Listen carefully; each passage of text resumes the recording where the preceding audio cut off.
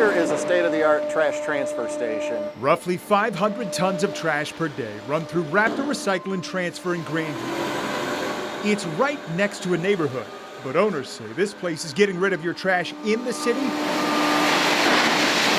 much cleaner than a landfill. Raptor provides the tool to collect it and remove it to landfills that are outside the city. Their patent-pending method helps trash trucks dump loads directly into bigger trucks, cutting down on mileage and trips.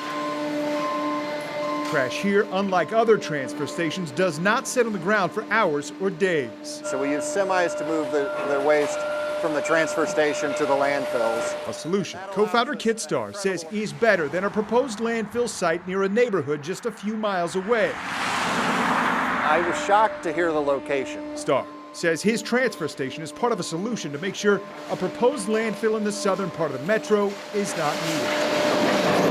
So we could handle the waste in this part of the city for the foreseeable future without needing another landfill. All by dumping trash here to get it out of here. Matt Fleener, KBC 9 News.